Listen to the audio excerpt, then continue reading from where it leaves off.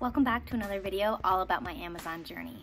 Today I want to quickly take you through the steps of how I find products, put them on my Amazon Seller Central, and into the box and ship to the Amazon warehouses. I'm just going to give you a basic overview of each step, so if there's anything that you want to see in more detail, please comment below. If you enjoy this type of content, I put out new videos each and every week, so please consider subscribing to my channel. Today we're going to be finding products online. The first thing you might want to get is Rakuten, because there's a lot of sites that give you cash back and it'll tell you coupons. Next, you're going to want to find a website that's running some sales or promotions. So I found some No. 7 products here that are on sale on Walgreens.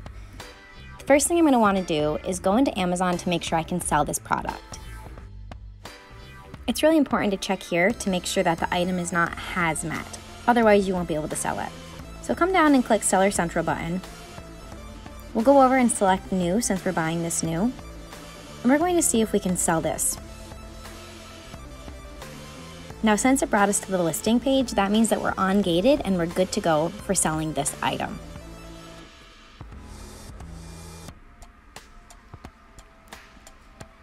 So now we're going to go over to Tactical Arbitrage to source. So I put in the website name, and then I copied and pasted the URL link. Next, I'm going to go down and put in any discount codes or cashback offers.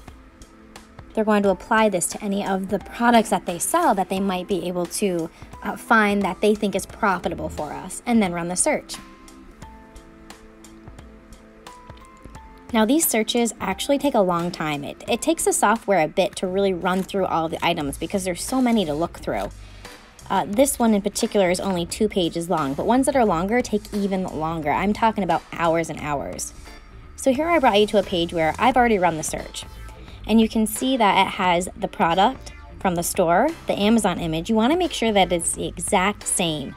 And then you can see the price you'll be paying, how many sell a month, how much profit you're making, your ROI, and then your graph to see where the buy box is and how many are selling.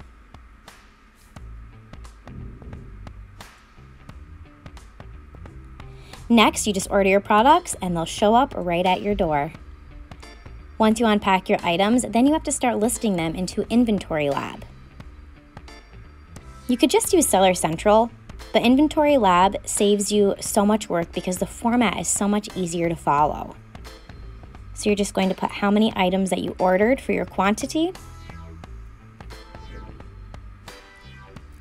how much you paid each unit,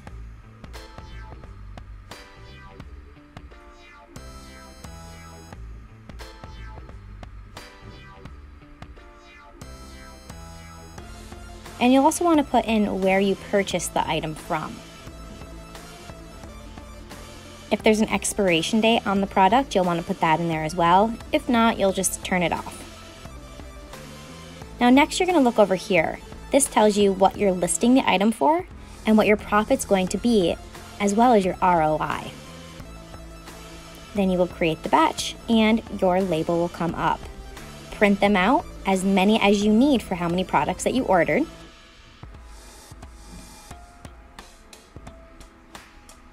I have the Dymo 550 label writer here.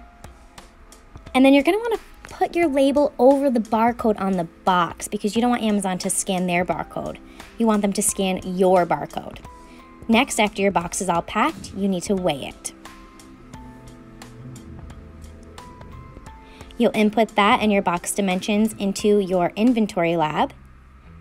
And then it's time to make sure you fill all of the extra space in your box as well, so your products aren't moving around and getting damaged while being shipped.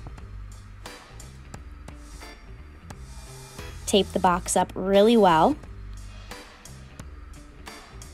and then smack your shipping label on it. Keep repeating this process until you have all of your boxes ready to send to Amazon.